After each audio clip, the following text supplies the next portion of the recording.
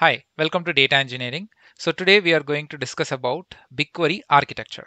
So I have already made a video for BigQuery introduction. So it is there in my playlist. So the playlist link is in the description box of this video. So today we are going to discuss about BigQuery architecture. Okay. So before getting into BigQuery architecture, so I just wanted to discuss few things before we start the actual architecture. So if you take any query engines like BigQuery, right? So generally we have two things. So we need two things.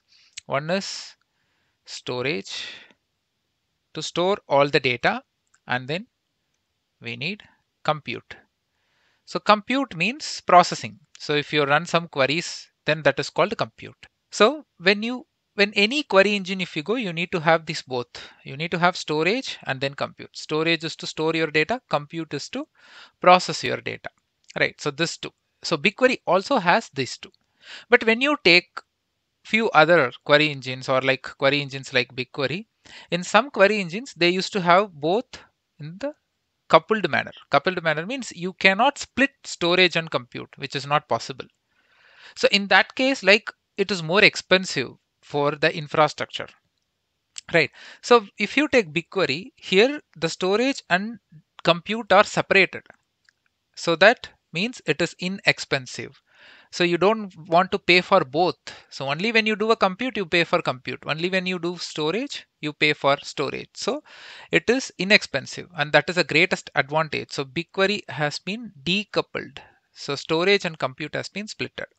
So this is a starting point for the architecture, right? So now what is the next point I'm going to tell you? You will get it very easily because now we understood what is storage and compute and why it has been decoupled in BigQuery because of cost management, right? So fine. So now we can get into the actual architecture. So if you see, BigQuery has different layers. So one by one, I'll tell you. So the very first layer is COLOSSUS, Colossus. So this Colossus is a layer where we store the data. So that means for BigQuery, Colossus is a storage. So what exactly the Colossus? It's actually a file system similar to Google file system. It's a successor of Google file system. So Colossus is a cluster level file system and distributed, and it also maintains the replication for you for the data that you have been get stored. So now I'm going to compare this with a component in Hadoop called HDFS. So people who is not having background of Hadoop, you can just ignore this. But for people who have experience and knowledge about Hadoop, I wanted to tell you this. In Hadoop, we have HDFS. So HDFS is actually a file system. It's a distributed cluster level file system, and where we have replication for fault tolerance, right? So similarly, Colossus is a file system, a successor of GFS. So Google file system is actually the reference paper used to create Hadoop distributed file system, right? So Colossus is also kind of a retrieved one from GFS. So it's a distributed cluster level file system. So BigQuery uses Colossus to store your data, to put it in very simple way. So next, what is the next thing? So next, compute. So we discussed about storage, right? So now what about the compute thing? So we have something for compute and we call it as Dremel. So Dremel is a compute engine used by BigQuery to compute your queries, the processing, whatever the processing you do, it actually Dremel is the application. Dremel is a framework for the computation. So Dremel is not only used in BigQuery, it's used in other framework. It's an internal project only. So they completely use this for computation. So what internally Dremel has? So Dremel has something called root server, root server, and then they have something called mixers, and then they have something called leaf nodes. So inside of Dremel, you have these architecture. So it's a kind of a high level Dremel architecture I just wanted to tell you. So here you have some mixers, some leaf nodes, and then the root node. Okay. So now what this leaf node is? So leaf node is inside Dremel will actually helps you to read the data from the storage. That means from Colossus. Okay, and mixture or the layer where your data aggregation will happen. So you have written some big large number of SQL queries and you want to run some aggregation. So mixers are actually a layer where the aggregations are taken place, and then root server coordinate all these mixers and leaf nodes. So this is a high level quick architecture of what Dremel is.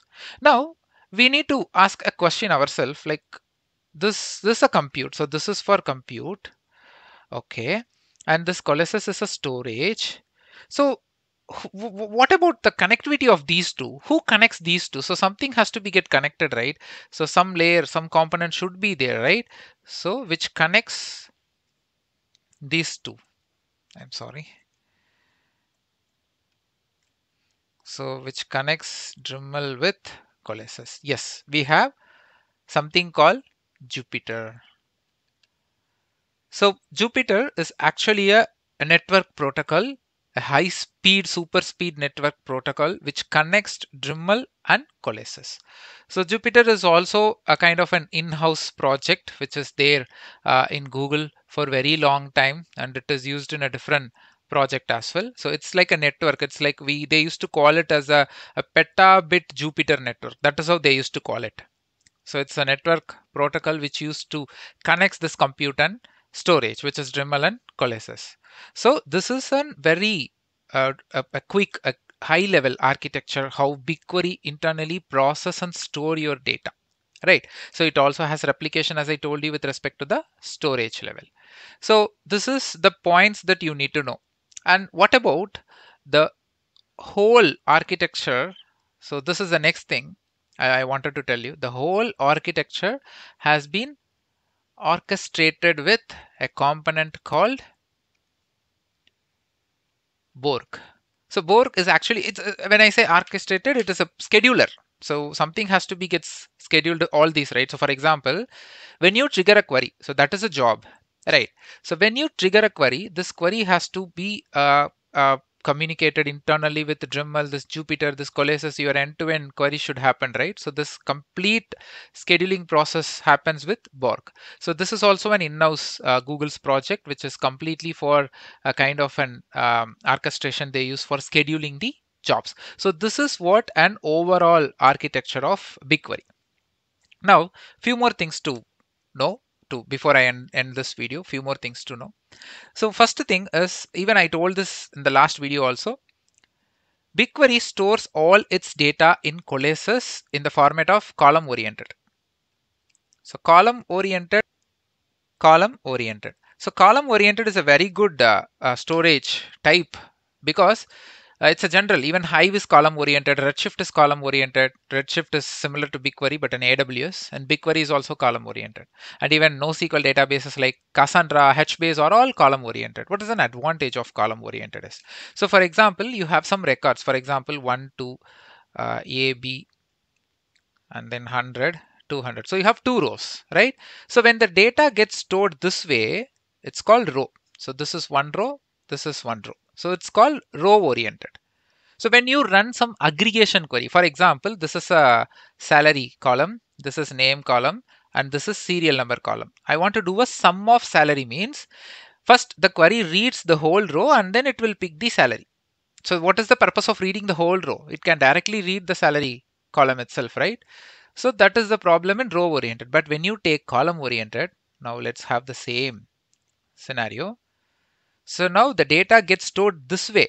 So this is what column oriented. So when you trigger an aggregation query on salary column, so this is name and this is serial number. When you trigger a sum of salary, directly the query comes to this particular column and then it process the aggregation. So you are just ignoring the unnecessary reads, scans, right? So instead of reading a row. So this is what Cassandra, HBase, BigQuery, Redshift, Hive follows how the data gets stored in the storage layer. So the Coalesces actually stores all your BigQuery in a column oriented format, and we call that as capacitor.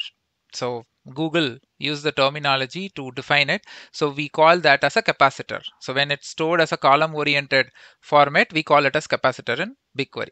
So the data gets stored as a capacitor in Coalesces of files, column oriented files. So this is what we need to know all about BigQuery architecture. Okay, so in the next video, let's start the practical. So let's get how to access the Google BigQuery console, and then how to trigger the query, how to create database and tables and columns. It's quite interesting actually. So and how can we use that for free? So right, so I'll explain you everything in my next video. Please stay touch with my playlist, and please do subscribe channel if you really like this video. And I do have another channel called Only Digital Guy. It's completely for digital marketing. So if you are interested, please do follow my new channel as well. The link is in the description box of this video. So I provide lot of tech videos, not only BigQuery cloud, we have big data, Python, Java. So just go to my channel and have a look on all these courses. So big data courses playlist link, I have shared it in the description box of this video. Thanks for watching.